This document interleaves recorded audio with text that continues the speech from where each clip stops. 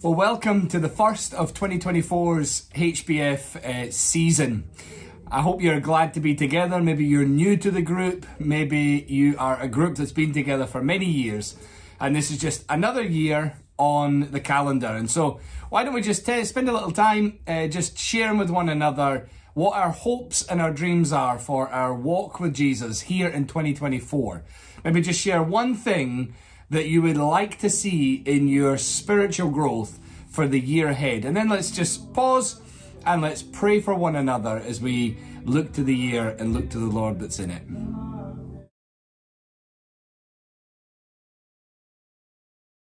So the first part of our theme verse that I was looking at on Sunday morning was really just setting the context, setting the scene for really what is John's conclusion, his purpose statement for his whole gospel. And it's taken there in the upper room, or whatever room it was, but it was up above in an upper room on the day the Lord Jesus rose from the dead. And read it in verse 19 of chapter 20. Let me read it and let's read it together here. On the evening of that day, the first day of the week, the doors being locked where the disciples were for fear of the Jews, Jesus came and stood by them among them and said to them, "Peace be with you." And when he had said this, he showed them his hands and his side, and his disciples were glad when they saw the Lord. Jesus said to them again, "Peace be with you. And as the Father has sent me, so I am sending you." And when he had said this, he breathed on them and said to them, "Receive the Holy Spirit. If you forgive the sins of any, they are forgiven. And if you withhold forgiveness from any, it is withheld." Now Thomas, one of the 12, called the twin, was not with them when Jesus came. So, thinking about this scene here, we've got the Lord rising from the dead, the disciples huddling together, gathering, not just the 10, but we know from Luke 24 that there were many other disciples and followers of Jesus gathering with them. And they're processing their Saviour, who they had loved and walked with and worked with for all these years. He had just died on the Friday before. And they're gathering, they're processing together, they're grieving together, and Thomas isn't there. And so the first couple of questions I wanted to have us pause and reflect on were this. Thomas wasn't there for whatever his motives. Maybe he wanted to withdraw and grieve privately. Maybe he was disillusioned and felt like, what's the point? I'm just going to do my own thing. But he missed out. He missed out on the Lord's appearing, and he missed out on this miraculous event that was really something that was shared with the rest that were there. And so I want to have us just ponder for a moment. How do you respond when situations in life are hard and maybe you're a bit disillusioned, maybe you're a bit despondent, a bit discouraged? Are you prone to withdraw? Are you prone to remove yourself from the gathering of God's people? Or maybe you're prone to do other things. Why don't we share for just a few minutes? How do we respond when times are tough? And what do we stand to miss out on? What do we stand to lose by doing that?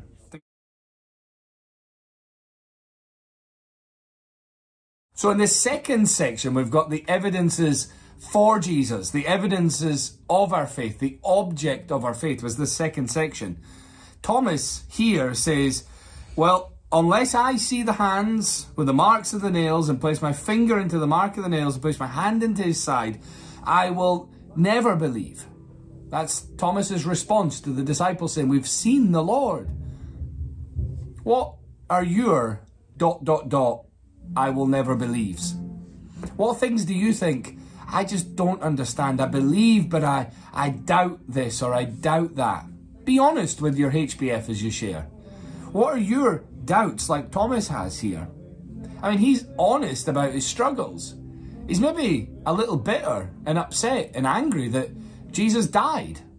Maybe he believed that Jesus said, I'll die and on the third day rise again. But when he saw him die, he was discouraged and thought, you know what, I'm just done with all of this. And when they said, we've seen him, Thomas's response is, no, unless I see it and feel his hands and touch his side, I'll never believe it. Where are you at with that? What things do you struggle with? What are your doubts? What are your things that you need to pray and say, I believe, but help my unbelief? Why don't we share for a little minute or two together?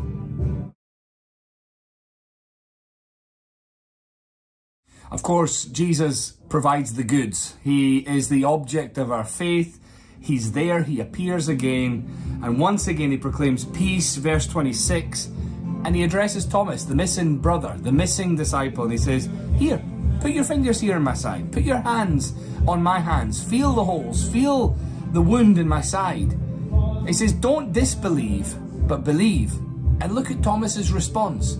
Thomas responds, my Lord and my God. He responds with this confession of faith, this confession that Jesus is the Lord of his life, that Jesus is the Son of God.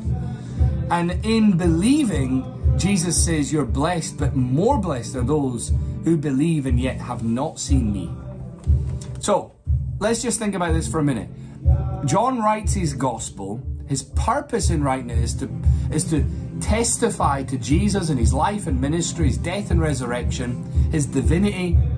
But in writing his gospel, he desires that the disciples, the followers of Jesus who read his gospel, wouldn't just believe, but that they would come out of the closet as a professing Christian, just like Thomas.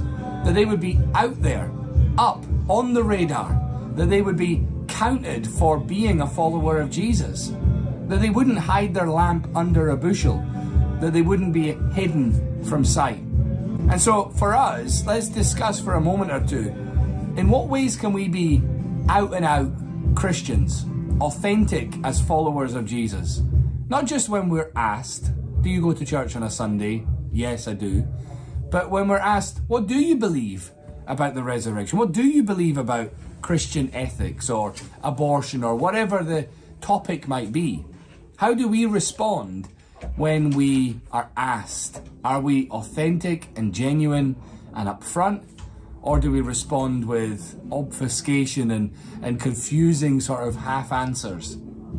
Are we those who profess Jesus is my Lord and my God? He is the Son of God in the flesh who died and rose again for me. Let's discuss that together. So in closing our time tonight, let's look at our theme verse for the year. Let's read it together and let's read it out loud with me. So if you've got it in your hands in your Bible, or if you've got it on your phone, pull out your pocket, get it ready. I'm rambling to give you time just now, but let's get it ready and let's read it out loud together in the room wherever you are.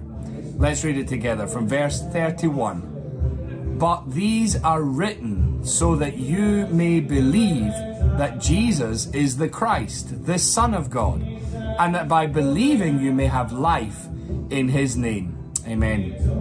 Well, here in this last section, let's think about what it means to be by believing you may have life in his name. What does it mean to be a Christian who is ongoing in that faith, growing in faith, stretching their faith, seeing growth and improvement and spiritual maturity deepening in their Christian walk? How can we encourage one another in that? How can we say, oh, I see things that are real maturing in you? How do I say to someone else, I see a real difference in you in the way you've responded in that situation? As we thought about at the beginning of our time tonight, what is our aspirations for the year ahead? Where would we like to be in our walk with Jesus by December 2024? And then let's look at this. How can we be those who believe and are born again, but in believing, by believing, and an ongoing walking the walk of life basis, have life in his name? And what does that look like for us? And how can we check it?